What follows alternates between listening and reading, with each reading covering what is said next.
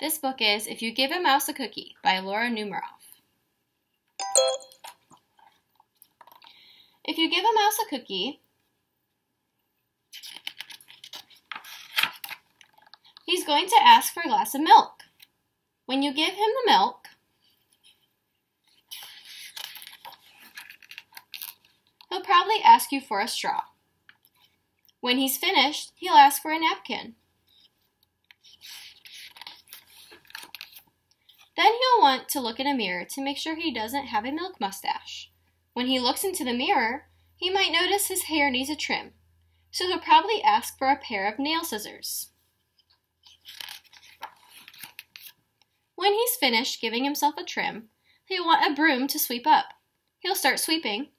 He might get carried away and sweep every room in the house. He may even end up washing the floors as well. When he's done, he'll probably want to take a nap.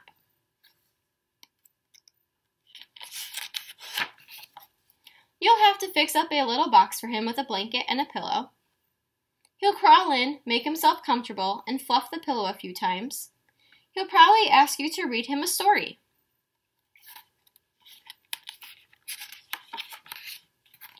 So you'll read to him from one of your books, and he'll ask to see the pictures. When he looks at the pictures, he'll get so excited he'll want to draw one of his own. He'll ask for paper and crayons. He'll draw a picture. When the picture is finished, he'll want to sign his name.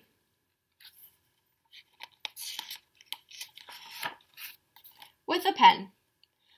Then he'll want to hang his picture on your refrigerator, which means he'll need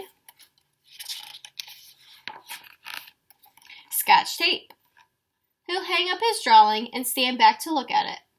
Looking at the refrigerator will remind him that he's thirsty. So